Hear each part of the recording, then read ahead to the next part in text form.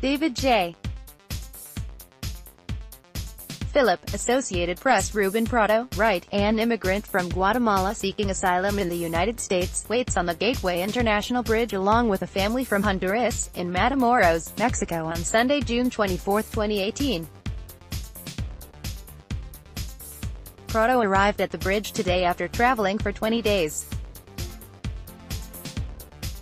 By Philip Rucker and David Weigel, The Washington Post. Washington, President Donald Trump on Sunday explicitly advocated depriving undocumented immigrants of their due process rights, arguing that people who cross the border into the United States illegally must immediately be deported without trial, and sowing more confusion among Republicans ahead of a planned immigration vote this week.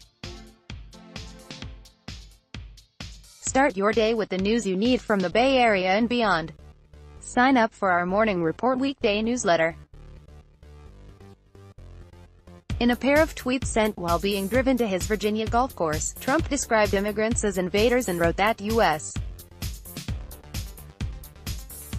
immigration laws are a mockery and must be changed to take away trial rights from undocumented migrants. Ad choice advertising and red invented by Teeds. We cannot allow all of these people to invade our country, Trump wrote. When somebody comes in, we must immediately, with no judges or court cases, bring them back from where they came. Our system is a mockery to good immigration policy and law and order. Most children come without parents. The president continued in a second tweet, our immigration policy, laughed at all over the world, is very unfair to all of those people who have gone through the system legally and are waiting online for years. Immigration must be based on merit. We need people who will help to make America great again. The latest presidential exhortations came as House Republicans were prepping for a vote on comprehensive immigration legislation, after a more hardline bill failed last week. Neither bill has Democratic support, and prospects for the second one passing appeared dim, although the White House still supports it. I did talk to the White House yesterday. They say the president is still 100% behind us. Rep. Michael McCall, R. Texas, a co-sponsor of the bill, said on Fox News Sunday. Some Republican lawmakers are preparing a more narrow immigration bill that would address one of the flaws in Trump's executive order mandating that children and parents not be separated during their detention. I think, at minimum, we have to deal with family separation, McCall said. The 1997 Flores settlement requires that migrant children be released from detention after 20 days, but the new GOP measure would allow for children and their parents to stay together in detention facilities past 20 days. In the event that the broader immigration bill fails to pass the House this week, the White House is preparing to throw its support behind the narrower Flores fix, which is expected to garner wider support among lawmakers, according to a White House official. This behind-the-scenes legislative work amounts to a reversal from Trump's position on Friday, when he tweeted that Republicans should stop wasting their time on immigration until after we elect more senators and congressmen, women in November. The tweet demoralized Republicans as they headed home for the weekend but did not end talks about what the House might pass. Mark Short, the White House Director of Legislative Affairs, said Sunday that it was premature to announce which measures Trump would sign but urged Congress to act quickly to address the immigration issue broadly. The White House has consistently raised our concern about the Flores settlement with Congress, Short said. It's, in fact, an issue that previous administrations grappled with also, and we anticipate Congress acting on that sooner rather than later. Brendan Buck, counselor to House Speaker Paul Ryan, R. Weiss, said Sunday that a solution specifically dealing with family separation had been a topic of discussion all week, but that there was not one policy or bill that Republicans had cohered behind. Meanwhile, Trump's attack Sunday on the due process rights of immigrants follows a week in which he has been fixated on the immigration court system, which he has called ridiculous. The president has balked at proposals from Sen.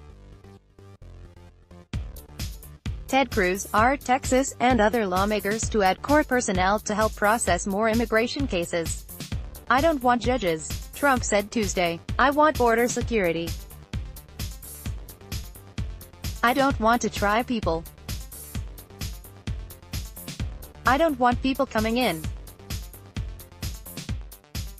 Do you know, if a person comes in and puts one foot on our ground, it's essentially, welcome to America, welcome to our country. You never get them out, because they take their name, they bring the name down, they file it, then they let the person go. They say, show back up to court in 1 year from now." Many immigration hardliners see it differently.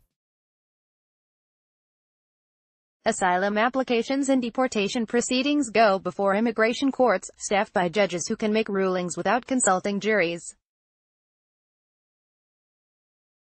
Cruz's initial legislation on the border crisis proposed doubling the amount of immigration judges, from roughly 375 to 750.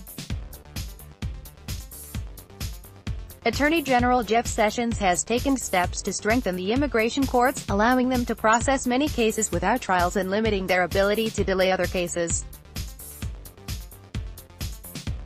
"I have sent 35 prosecutors to the Southwest and moved 18 immigration judges to the border," Sessions told an audience in San Diego this year.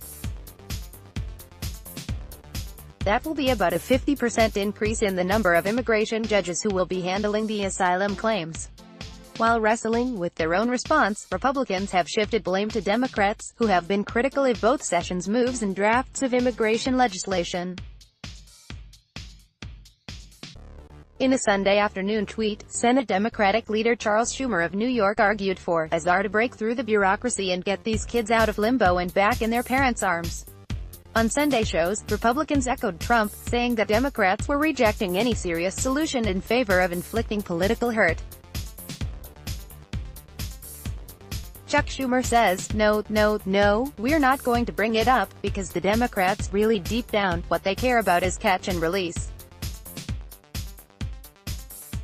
What they want is open borders.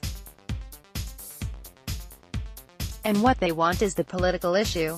Representative Jim Jordan, our Ohio, a leader of the conservative House Freedom Caucus, said on Face the Nation on Sunday.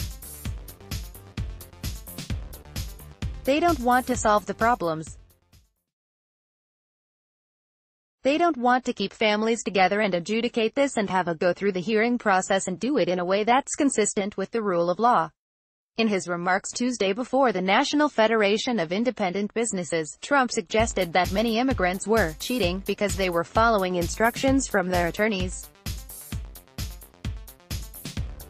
"They have professional lawyers," the president said. "Some are for good, others are do-gooders, and others are bad people. And they tell these people exactly what to say. They say the following, they write it down, I am being harmed in my country. My country is extremely dangerous. I fear for my life." Sponsored content retailers, how do you keep up with Amazon? By the retailing behemoth Amazon continues to dominate the world of online retail, and in doing so, it's transformed the way we shop and buy. But you might also like 1 o'clock. Toshiba is shaping a better world through technology. Toshiba APAC have a place in Singapore? Earn money by hosting. Booking.com. Get a complimentary advanced Genifique trial kit and Lancome. Worried you're too late in the retirement game? Here's NTUC Income, insurance provider. In Singapore, stand a chance to win up to $500 rebate with your HSBC Bank. Ronaldo, respect, a test for Alexander Arnold. ESPN Soccer. Kim Kardashian shares full frontal nude photos as MercuryNews.com. Political cartoons, Donald Trump's reversal, and MercuryNews.com.